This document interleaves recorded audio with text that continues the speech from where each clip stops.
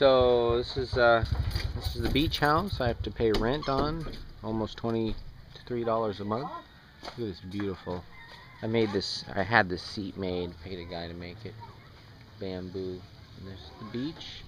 So it's Sabbath morning this morning. I'm walking over to the car. I got my keys, and people are gathering their fish. Hello.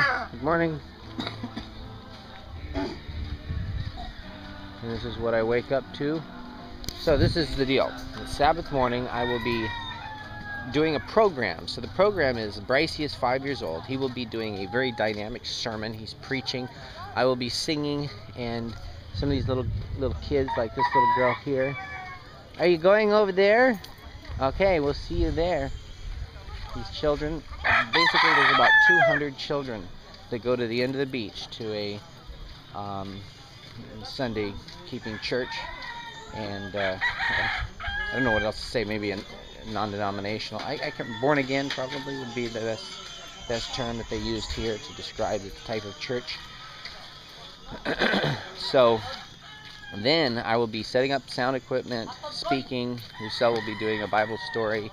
I will be basically teaching the children how to avoid cigarettes, or to avoid cigarettes, alcohol, and giving them some good principles to remember.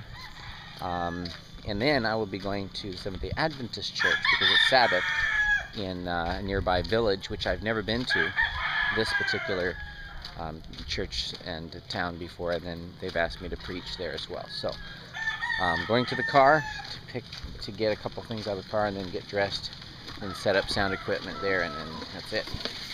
Hello. Good morning. What are you doing? Eating sandal? Masarap? It's a cracker?